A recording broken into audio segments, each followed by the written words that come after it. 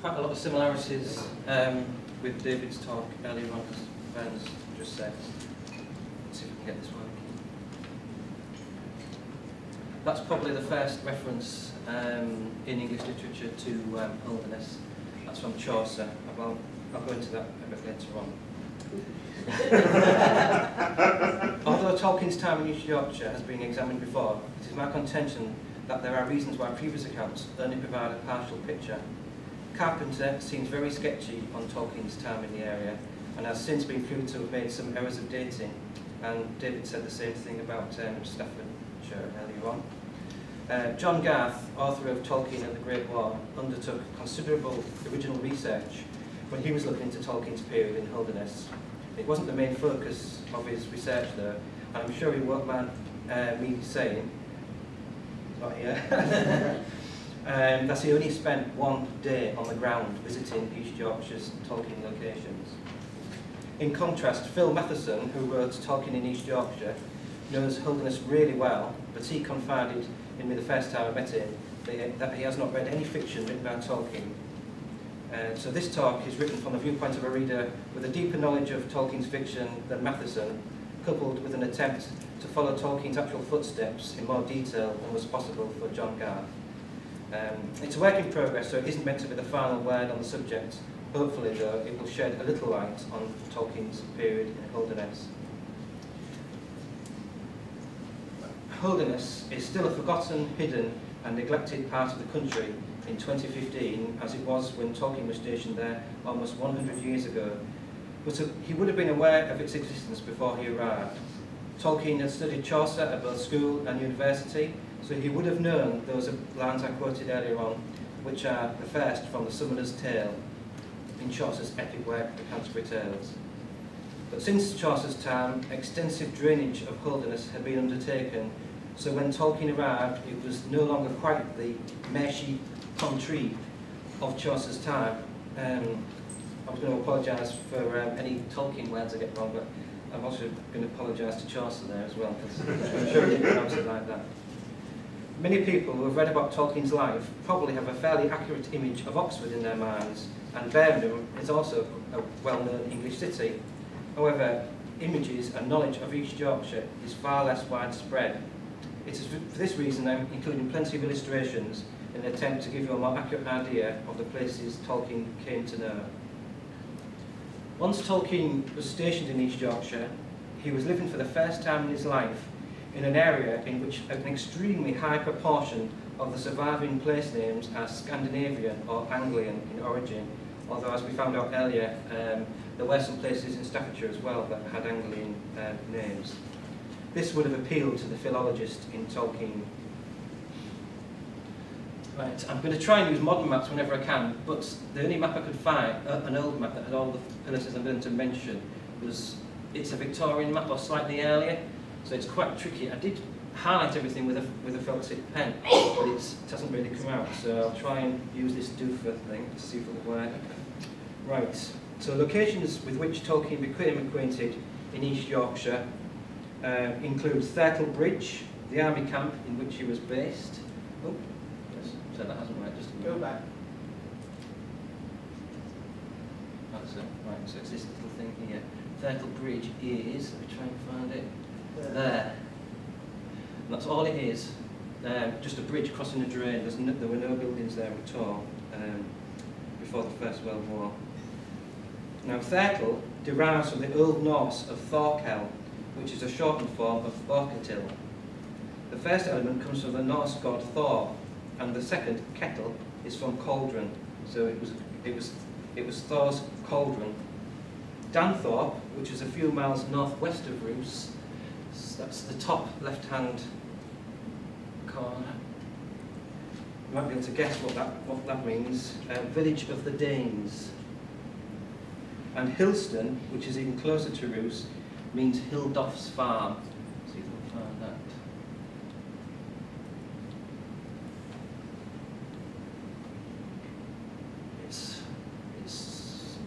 Maybe it isn't on the map. No, I can't see it. No.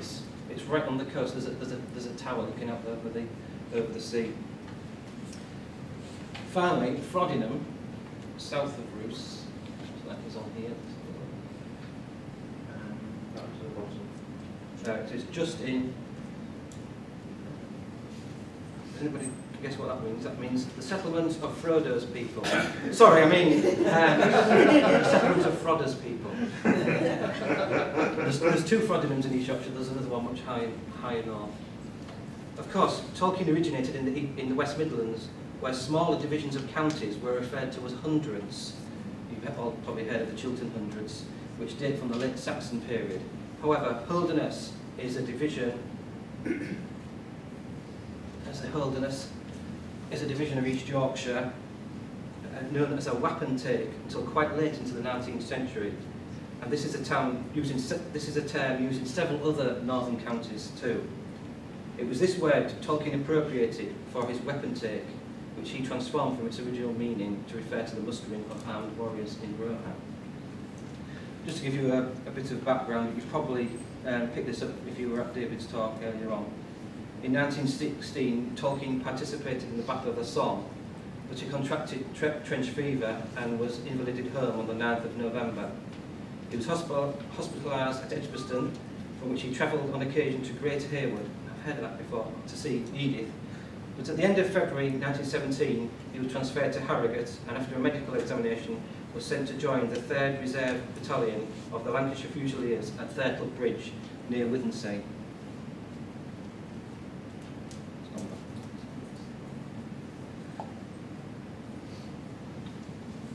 Tolkien actually arrived in Hornsea, which is at the top there, by train from Hull on the 19th of April. Hornsea is 17 miles to the northwest of Withernsea, and Tolkien seems to have spent some time initially at Hornsea Musketry Camp. Edith and her cousin Jenny Grove, having a lot of them today, took lodgings in Hornsea, presumably to be close to him. Now, the original talk lasted an hour. I'm cutting it down to 40 minutes, so I'm going to skip through Hornsea really quickly. So that's the line he would have used to get to Hornsea. As you can see, there was no railway line linking Withernsea, so he would have to go. He would either travel by pony and trap, but more likely go into Hull and take a train out to Withernsea. So when he would travel, most of the time he would be travelling by rail, unless he was going in between somewhere. But when he had to go back to Hull, he would always have to use the rail. The roads, I keep finding local reports in papers at the time, absolutely shocking. So I'm just going to skip through Hornsea very quickly. This is the house where Jenny Grove and Edith lodged for a month. Very bad mistake, they didn't consult anybody, so as you can see, Jenny Grove is spelled wrong, and she wasn't his cousin, she was Edith's cousin, so really appalling. There's Hornsea Mere. Some of you have probably heard of Mr. Strickland Constable, who ran the Brooklands Hospital, and she lived in a big hall there on the edge of Hornsea Mere, but I'll be coming to her later on. There she is. She kept waking up in the morning to find lots of British planes dumped in that Hornsea Mere belonged to her, and one morning there were 6 of those in the mere. It's very shallow, fresh water. That's another view of it here. So that gives you an idea of what the Holderness coast is like. Very, very flat, mainly. There are ridges and everything, but they're all pretty shallow. Hills are very few and far between. So moving on to Roos.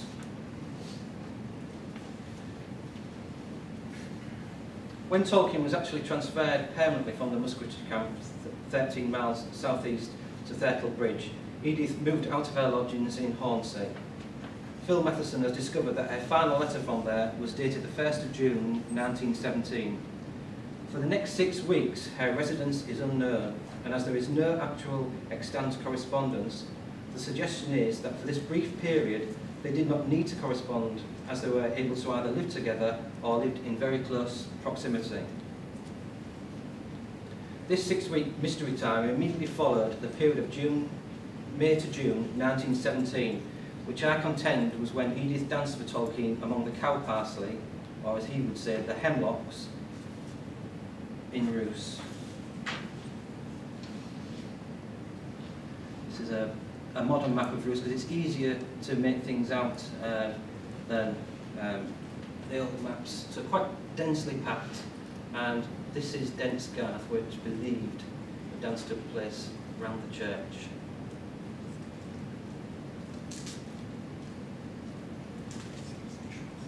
Tolkien mentions Roos 3 times in his published letters. On the first occasion in 1955, he informed his American publishers the kernel of the mythology, the matter of Lúthien to Nuville and Beren, arose from a small woodland glade filled with hemlocks or other white umbellifers near Roos on the Holderness Peninsula, to which I occasionally went when free from regimental duties while in the Humber garrison in 1918. That's a mistake of memory, because it was actually 1917. And his letter to Christopher Bretherton in 1964, and another one to his son in 1972, says more or less the same information, except that the one to Christopher, who he knew better, said at Roos rather than near Roos. There are a few possible candidates in the Roos area, which has been generally accepted after John Garth's identification in Tolkien and the Great War, that the wooded area of Dents Garth, behind the church in Roos at the southern end of the village, is the most likely location for Edith's dance. This is how it looks in May this year. And those flowers lasted from May the 10th, when they first flowered properly, but by June the 10th they were washed out. Last year, because we had such a warm spring, last year it was about May the 1st to June the 1st, so it changed. But when Tolkien was there, it was a particularly nice spring, so it's more likely to have been in May or very, very early June. Unless further documentary evidence becomes available, the absolute certainty of the identification of the woodland will have to remain conjectural. But there are a few striking local landmarks which would seem to support the identification. Dents Garth and Roos churchyard contain beech, horse chestnut, and all the other tree and plant species mentioned in the various versions of the encounter between Beren and Lúthien. There's the churchyard. This is just before May the 10th this year, when the cow parsley was just about to emerge. You can see the trees haven't come into leaf yet behind. It was a very, very late spring. The only exception is a mature elm tree. Beren leans on a young elm in this earliest surviving version of the text. But mature examples of this species were probably lost in the devastating effects of the Dutch elm disease of the 70s and 80s, also mentioned by David earlier on. However, a sapling, probably growing from a sucker of one of the original trees, may be found just south of the church car park to this day, and the continued presence of an active noisy rookery in Dents Garth would seem to indicate the previous presence of elms in the woodland, as traditionally this is the tree species in which rooks preferred to nest.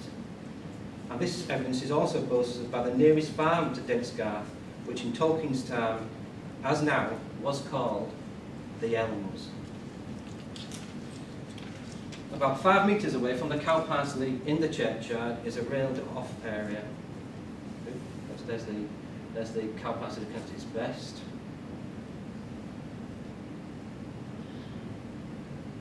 That particularly looked really good at full size this spring, so the beech trees are just coming into leaf there.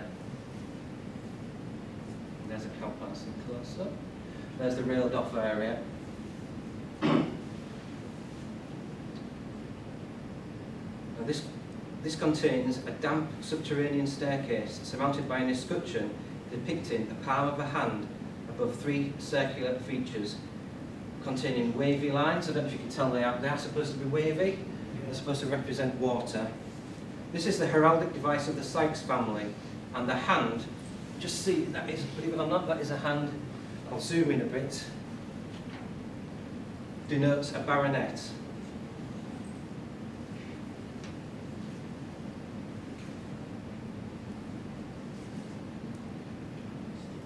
Of course, in Tolkien's mythology, Beren had to make the much more perilous journey down to Melkor's underground fortress of Angermandy, which later became Angband, and his heraldic device, drawn by Tolkien much later, features a hand.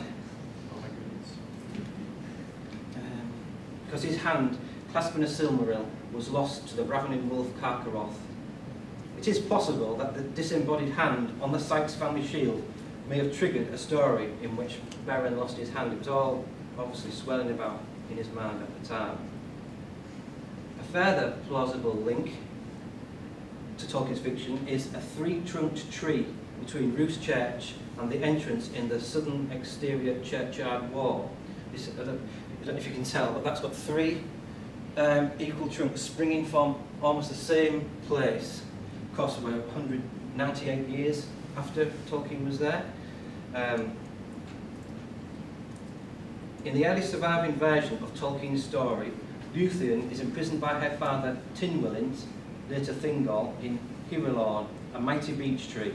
So deeply cloven was her bowl that it seemed as if three shafts sprang from the ground together, and they were of like size, round and straight, and their grey rind was smooth as silk, unbroken by branch or twig, for a very great height above men's heads.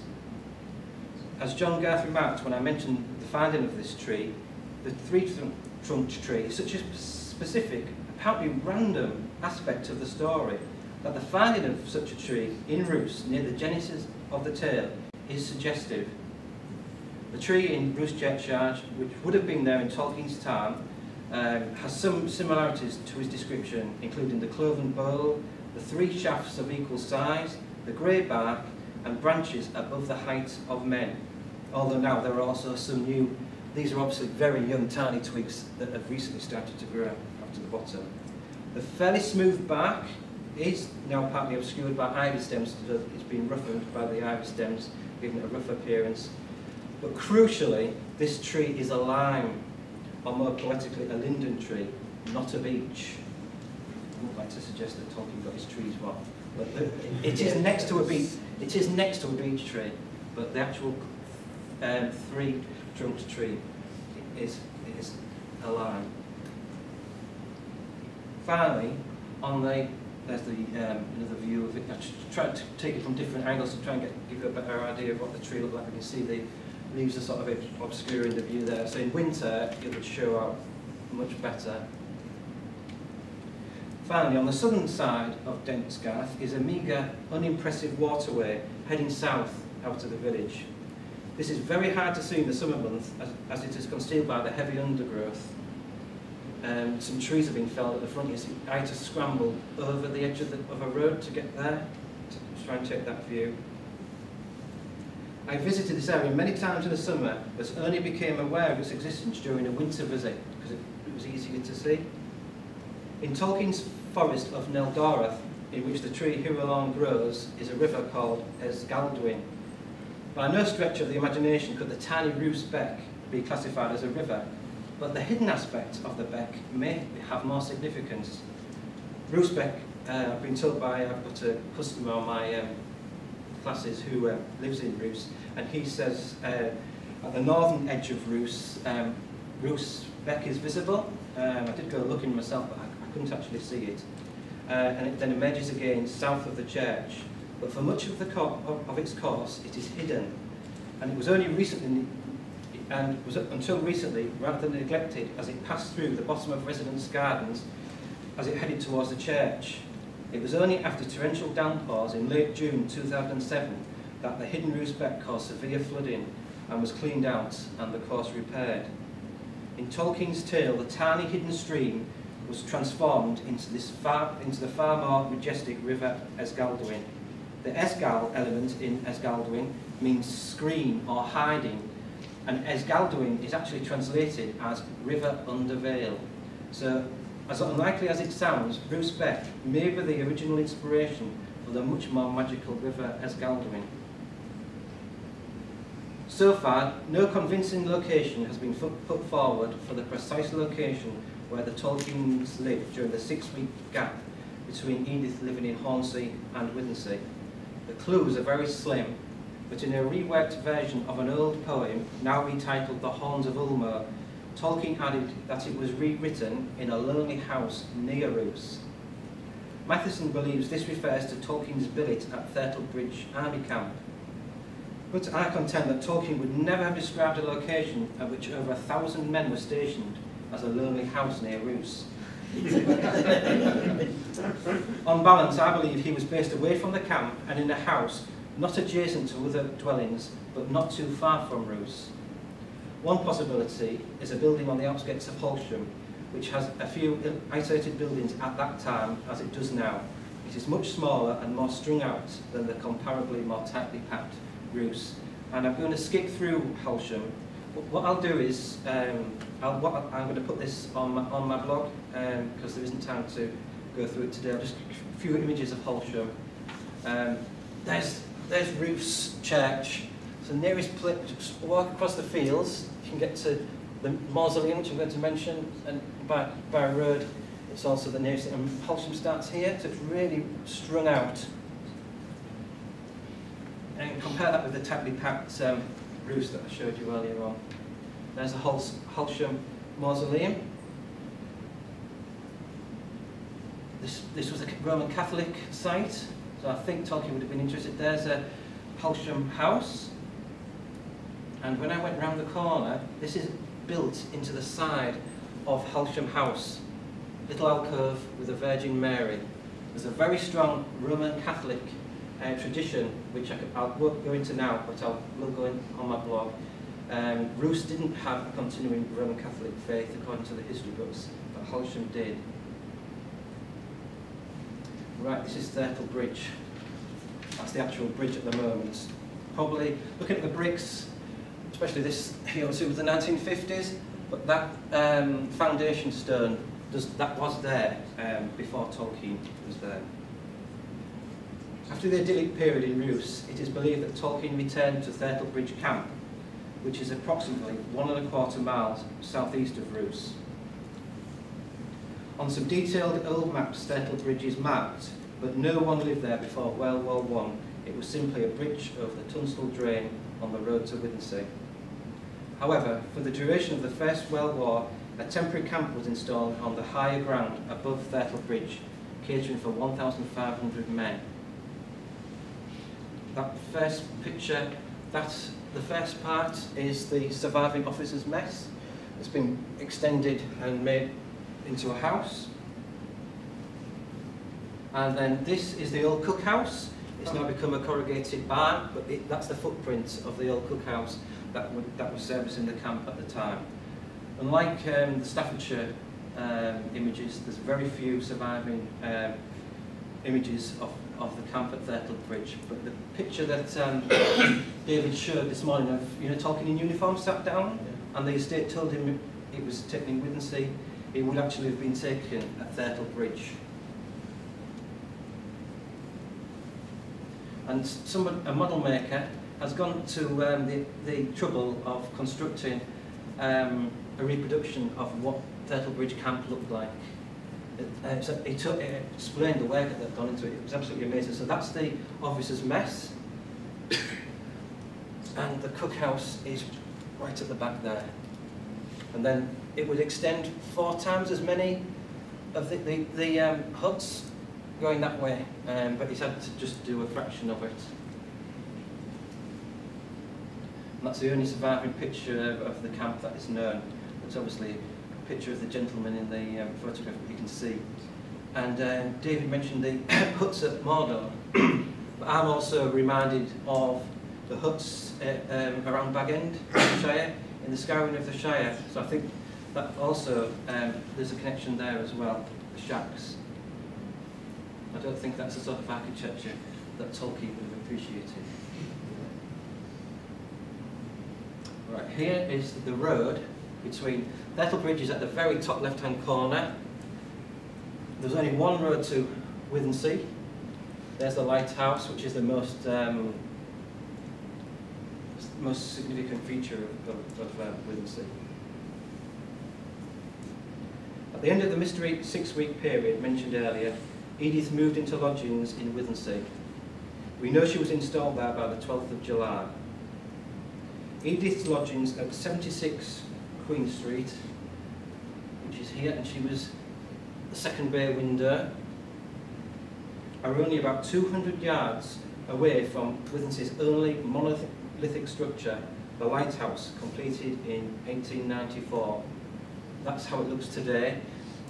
I used to work in a bank opposite here, and between customers, stared bored out the window, not realising I was looking straight in to Edith's lodgings door. 5 years, and I had no idea. And there's the lighthouse. It's 127 feet high, that's 39 metres, and it's at least 3 times the height of any of the surrounding buildings. The lighthouse is a striking feature in what is an otherwise unremarkable town, made even more so by being painted brilliant white. The lighthouse is unusual as it's built well inland from the sea, and Edith's lodgings are slightly nearer to the lighthouse than the sea, so she's between the lighthouse and the sea. That's just to show you that how much larger than the surrounding houses they are. It is. And here is the lighthouse, and there's Edith's lodgings, and there's the sea. So it's well inland. Usually the lighthouse is more or less along the sea, but erosion has always been a problem on the east coast.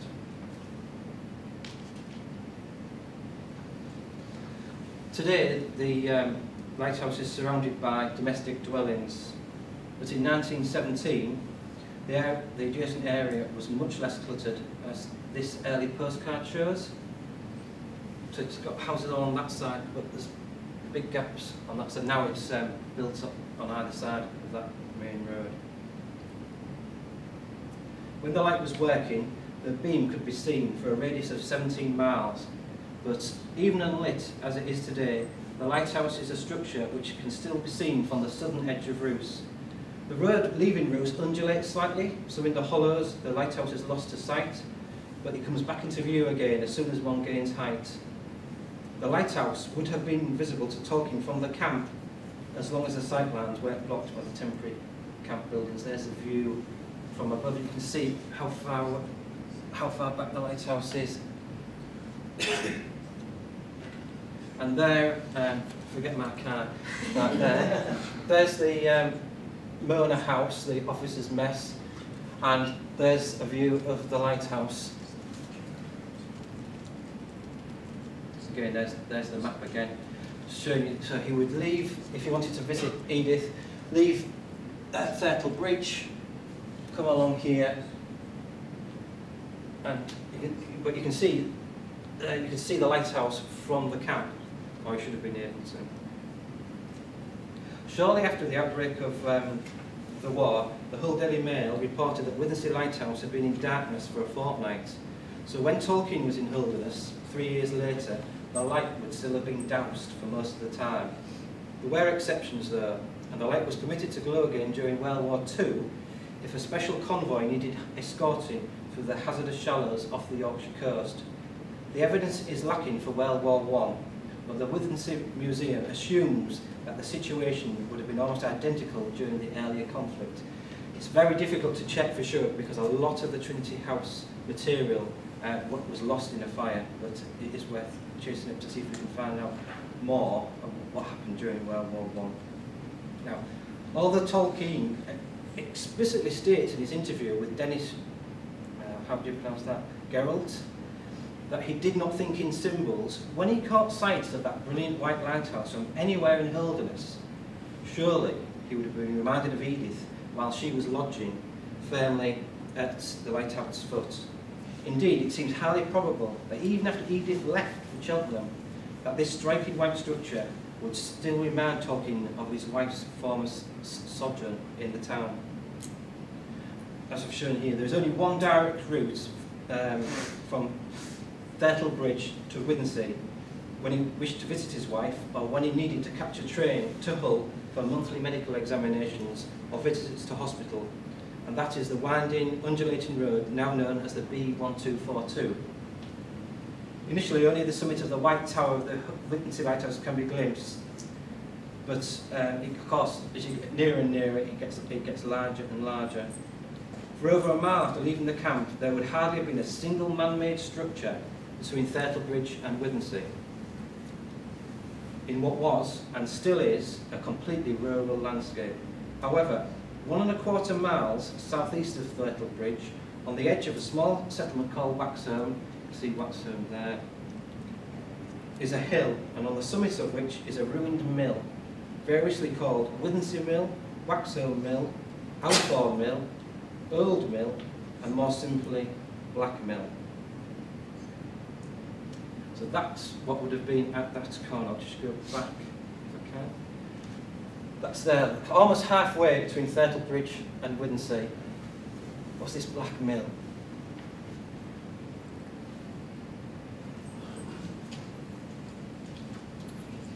It last ground corn in 1892, and its sails were removed in 1904.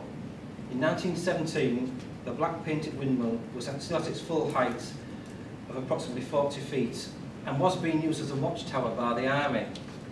It can safely be assumed that on the summit some guns were mounted as a defence against low-flying zeppelins. Only a couple of years ago, the family who owned the mill discovered a box of World War I ammunition in its foundations from its time on the front line. As the road from Thurtle Bridge approaches the mill, it dips into a deep depression, so the final ascent to the mill becomes quite steep, and the Black Mill on the hill would have loomed larger than it would if you'd approached it on the level. In 2015, the ruined mill, let's see if that's what's left now, is just a presence on a hazardous bend. But in 1917 and 1918, as a contemporary newspaper makes clear, the whole coastal road running from Easington, which is down in the very south, up to Skipsea, which is above Hornsea, was under military control. So there would have been a series of roadblocks at significant junctions, and one of the most prominent was at this point. There's a bit zoomed in a bit. Waxholme had a few houses, you see. If they were fearing, it never happened, if they were fearing that the Germans might actually come, there would be a roadblock here. And I found an article in the newspaper that local women from Waxholme complained about the barrier in the Waxholme Road because the warehouse in which they had to sign before continuing on their way was over 2 feet above the ground. People were, ladies didn't like to let people see their legs. One Waxholme resident stated that she would remain at home forever rather than be subjected to manhandling over the stride up to the warehouse. So she probably died back in Waxholme. From the Black Mill, let's just go back a bit. It is possible to see both the white spike of Withernsea Lighthouse, I don't know if you can just see it there, over a mile away in a southeasterly direction, but also quite a different white tower about 1.5 miles away to the south, to the south.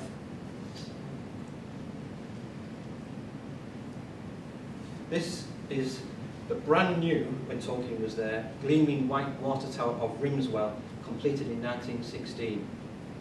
As far as I'm aware, this bears no similarity whatsoever to any tower in Tolkien's day. Whether it was painted white during the in World War I, it would be such an obvious target.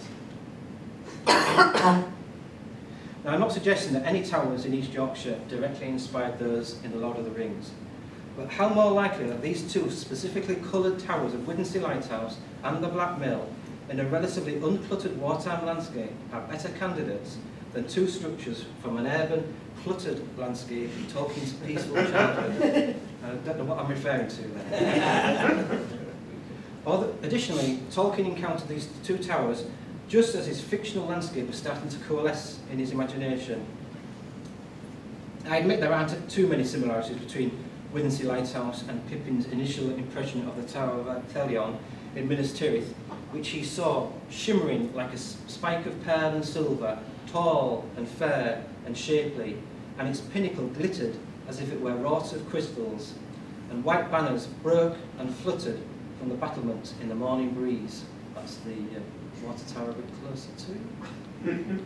That's a view from the Withernsea Lighthouse, showing the town laid below it. However, the later description, when Denethor retreats to his chamber to consult the palantir at the summit of the tower is faintly reminiscent of the function of a partially used lighthouse. Many who looked up thither at that time saw a pale light that gleamed and flickered from the narrow windows for a while, and then flashed and went out. Withernsea Lighthouse has the town of Withernsea lying around it, but it is not the centre of the town as the Tower of Ecthelion is in the centre of Minas Tirith. In some of the early pictorial representations of the tower, Tolkien's sketches can look remarkably like lighthouses. One example is the rejected cover for the two towers. Well, this actually depicts Minas Morgul, which was originally the sister city of Minas Tirith, Minas Ithil, and it was originally constructed by the same regime, and it may well have had some design similarities to the White Tower of Minas Tirith. So does Withernsea Lighthouse have a sister lighthouse which Tolkien also saw? The nearest candidate is Spurn Lighthouse, which is visible from Kilnsea, which we know he visited when undergoing hospital treatment. However, the possible ramifications of Spurn Lighthouse will be featured much later in this talk, if there's time. And if not, will be one of the things I'll put on my blog. While Edith was still lodging beneath the shadow of the White Tower of Withernsea Lighthouse, her husband had a recurrence of trench fever, and he was sent to the first of the two houses of healing who would become acquainted with in East Yorkshire, Brooklands Officers Hospital on Cottenham Road in Hull. Oops, there's the view from Spurn Lighthouse from Kilnsea. It's darker than the Withernsea Lighthouse, obviously, but it's not purely black. That's the tower near Roos at Hillston. So we're going to Hull on the Brooklands Officers Hospital. This 10-week stay was the first of two long stints lasting in total around 22 weeks at this convalescent home, and his time spent there was extremely productive. In the first instance, he was able to spend long periods working on the building blocks of his emerging language, known at the time as Goldagreen. There have been many writers who have attempted to follow Tolkien in writing fantasy narratives, but none of them have matched his care in creating grammars and language. For Tolkien, language was the key spring of the imaginative process. The language, as he often attested, words or names came first and stories followed afterwards. In addition to the time spent on the foundation of his lexicons, vocabularies and grammars, Tolkien also wrote down for the first time the earliest versions of two stories which he continued to write, rework and reimagine for almost the whole of his writing life, the tale of Tinuvil and the tale of Turambar. The central importance of Lúthien Tinuvil is exemplified by his placing of the fictional name Lúthien under his wife's name on their gravestone more than half a century later. Meanwhile, Christopher Tolkien carefully adapted and edited the various strands of the Turambar narratives, written mainly in the 1950s in an attempt to create a cohesive whole for what in effect became Tolkien's final published posthumous novel, The Children of Húrin, in 2009. So this is the back at Brooklands. It's now the Denison Centre, part of Hull University. Brooklands was operated by Margaret Strickland Constable, Nee Pakenham, who was actually the commandant, not the matron, as stated by some earlier researchers. That's the side, and this is the side where the hospital beds were supposed to have been stationed. There she is. That's several years before she met Tolkien. Brooklands was only officially opened as a hospital for officers as late as the 31st of July 1917 by Major General Sir Stanley von Dunop. What was a German doing opening Officers Hospital? On completion, accommodation was provided for only 17 patients, so there was only 17 officers when it was at the full capacity. And on the opening day, 3 were installed, and they were joined by Tolkien only a fortnight later. So if his trench fever had hit him 3 weeks before, he might never have gone to Brooklands, he might have been sent out of the area.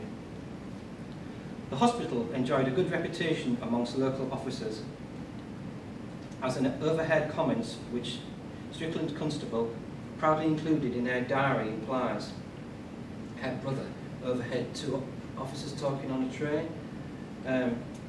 What you want to do is arrange to have a good crash so as to get sent to Brooklands. Likewise, Tolkien found the surroundings congenial, and surviving Ordnance Survey maps from 1910, which this one is, show that the substantial grounds contained several mature trees. And you can notice that they're deciduous trees, where the cedars next door had some conifers.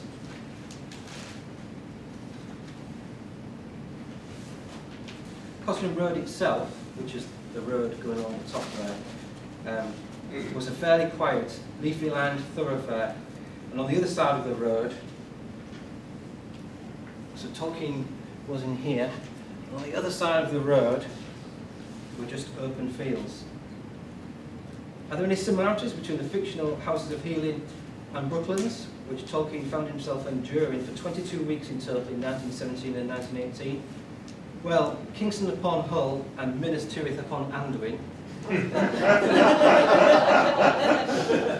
are both described as cities, but the associated landscapes could hardly be more different. In 1917, as now, Hull was a city of the plain, barely rising above sea level, whilst Minas Tirith was carved into a spur of Mount Mindalluin and enjoyed the health benefits of mountainous airs.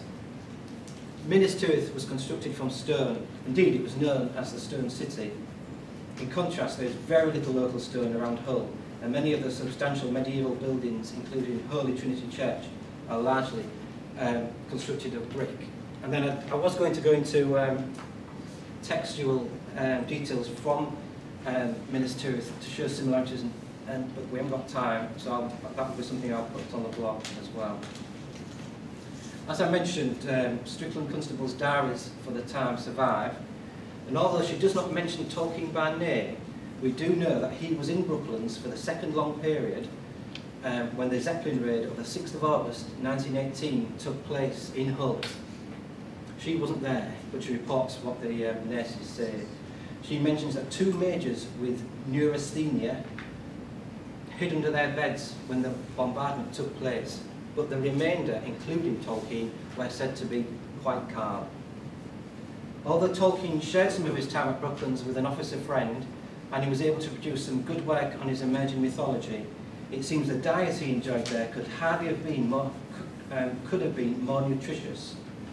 On the 11th of October 1918, exactly the same day that Tolkien left Brooklands for the final time, Colonel Easton, who was the local bigwig, wrote to the local newspaper asking for presents of game to be donated to the institution, which he pointed out was the only officers' hospital in Hull and the surrounding district.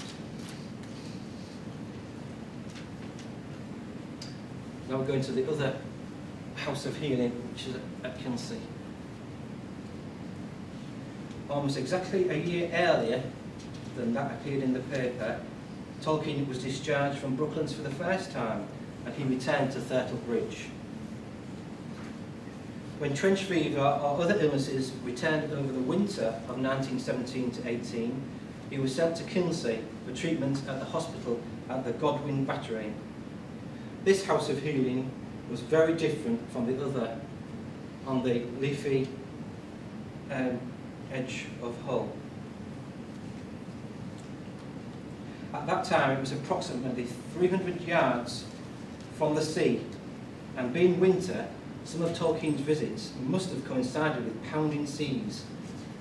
The hospital, it's not shown on this plan, but it was here.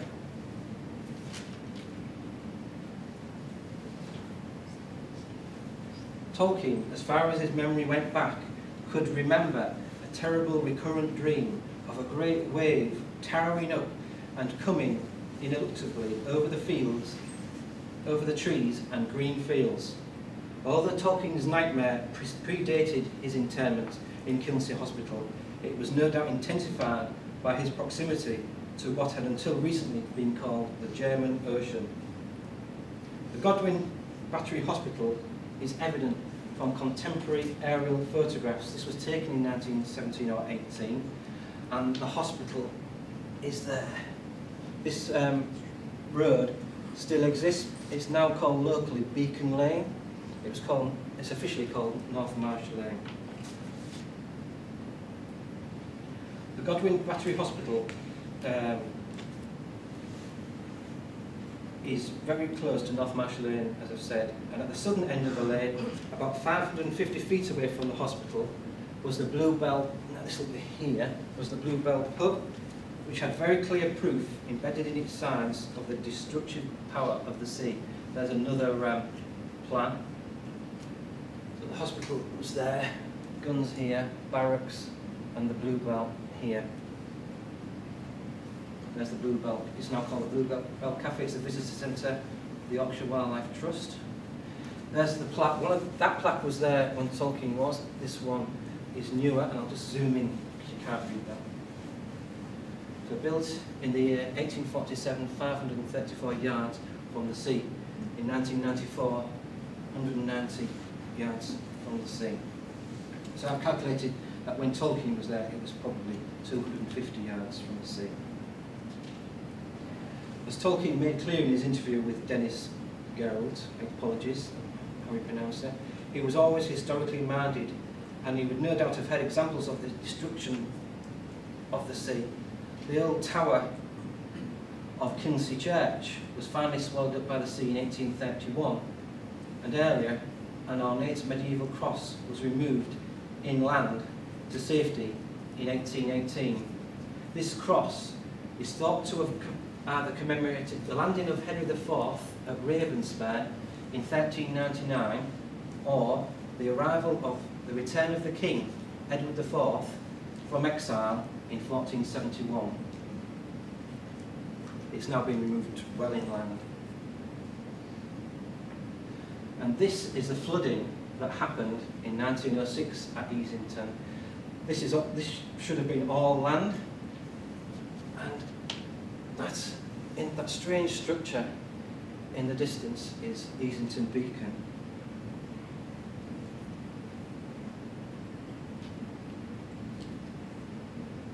So the pounding of the waves were the only sounds that Tolkien would have heard when he was hospitalised at Kinsey. The Godwin battery, of which the hospital was a part, included two 9.2-inch guns mounted 100 years apart, and at either side of them were the battery observation posts,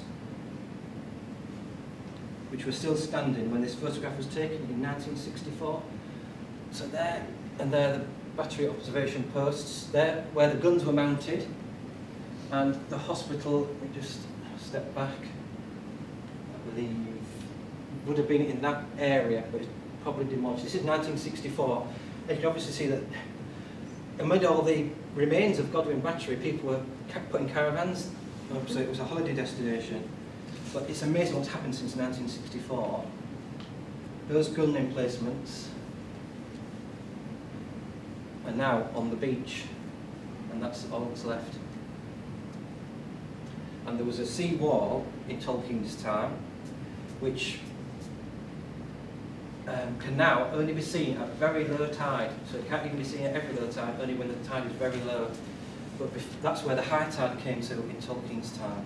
So it's amazing in 100 years, the amount of destruction. The recurrent great wave dream continued to haunt Tolkien until he managed to exorcise it from his system by writing The Downfall of Númenor in the 1930s. In Hamlet and Skulls, The Lord of the Rings, A Reader's Companion, when Tolkien mentions the beacons of Gondor, which were lit to summon aid from Rohan, the authors quite rightly note that almost every English man, woman and child would immediately think of the beacons lit in 1588 to warn of the Spanish Armada. The authors go on to mention earlier beacons in antiquity, but they fail to refer to Tolkien's personal association with the beacon during World War I. The Kinsey beacon was originally erected in Napoleonic times and constructed of wood. This is an engraved drawing of one.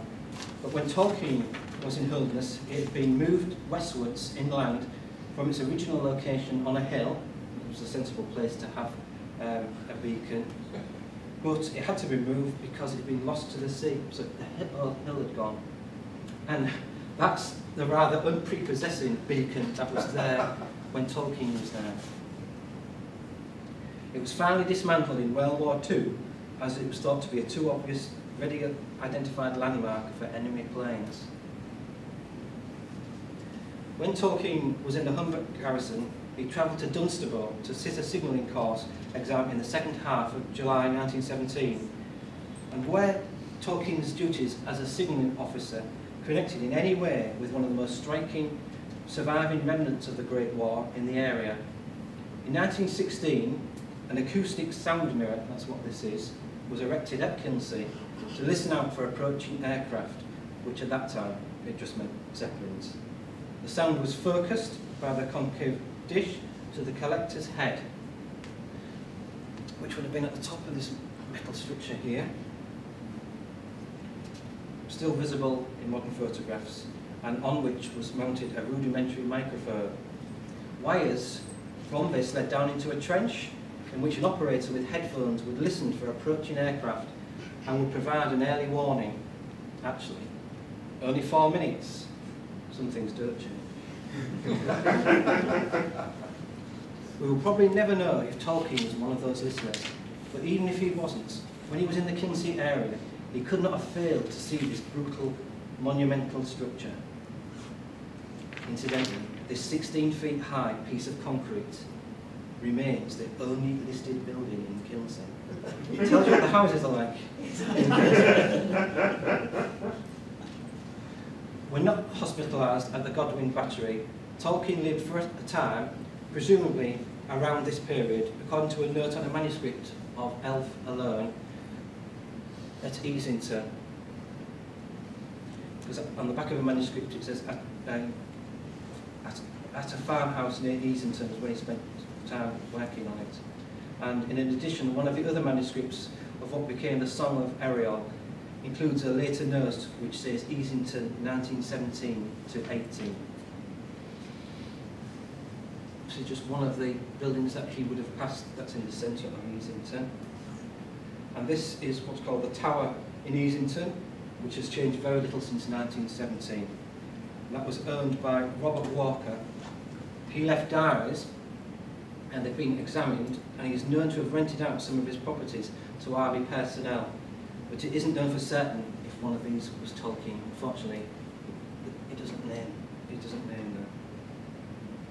As a man steeped in history, Tolkien was almost certainly aware that at the time of the Domesday Book, most of the land around Easington, indeed the whole of Holderness, which wasn't owned by the church, because of course the church would own large segments, belonged to the Earl of Holderness, a certain Drogo. It's rather surprising that Tolkien would choose Frodo's father's name from a hated Norman overlord. Of course, Tolkien's on record as blaming the Norman conquest for depriving England of many of its Anglo-Saxon native oral myths and legends before they could be written down. Whether Tolkien recalled this name when he was writing The Lord of the Rings and selecting a name for Frodo's father is an open question. However, Holderness contains both north and south Frodingham, so there does appear to be at least a tenuous link between these two members of the Baggins family in the landscape of the East Riding. Now I was going to go on to talk about Spurn Point. There's a lighthouse. But what I will say, it had the white light normal, but 60 feet up also shone out a red light. But I'll go into more details of that on my blog in the lengthier version. One thing worth mentioning is that whenever a claim is made for two towers which may have influenced Tolkien, they always stop at two. The childhood Edgbaston ones and the recent claim on Channel 5 about Colchester Castle and the White Tower of the Tower of London are examples which immediately spring to mind. However, Tolkien's letters show even he was unsure just which two towers the title referred to, and there are many more than two mentioned during the course of The Lord of the Rings. Orthanc, Barad-dûr, Minas Tirith, Cirith Ungol, two towers of the Teeth at the Black Gate, and of course the White Elven Towers to the west of the Shire. Similarly, there are more than 2 towers Tolkien will have seen during his period in the relatively open landscape of East Yorkshire. We know he had to pass the Black Mill at Waxholm, and he couldn't ignore the spire of Withernsea Lighthouse. He must have seen Spare Lighthouse and Rimswell's water tower, and even the hospital at Godwin Battery had 2 observation towers on either side of it. But there is another close to Roos, the Admiral's Stores Tower, which I did include earlier on. This is the original Spare Lighthouse, which had gone by Tolkien's time, shored up. It was unsafe at the time, so it had to be replaced. Got a round compound there with houses, which you could see. Let me just go back a bit. Buildings facing out. This, can you see the ghost of the tower, the black tower that was in the middle of there, and there are some similarities which I'll go into on my blog. Michael, could you go back to that slide, please? Which one? Of the houses. The round. Yeah. Oh no, sorry. The Let's go back to the beginning. I was looking at. Sorry. I don't know. Click slideshow. From current slide. Press the wrong button. I just wondered how old was that photograph? I can check, but I think it was late Victorian period. Do you remember what slide you were on? It was very near the end. Just go through very quickly. Yeah. Sorry. There must be a quicker way. Getting closer. Brooklands.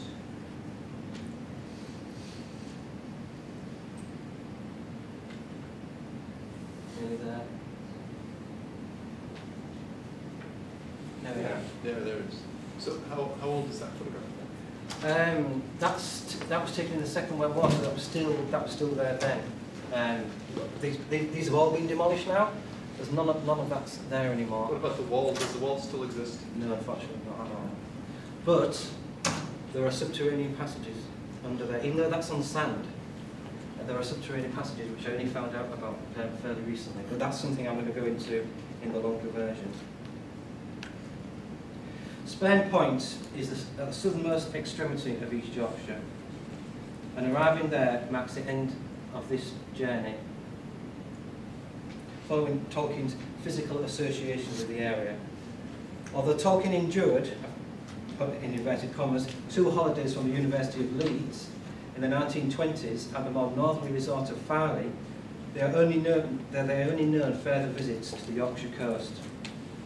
I hope I've shown that the 18 months Tolkien spent in Holderness in the latter stages of World War I and the early period of his marriage continued to reverberate in his imaginative fiction in the ensuing decades. If not, I trust I've made this neglected corner of Yorkshire a little better known to Tolkien enthusiasts than it was before. That's it.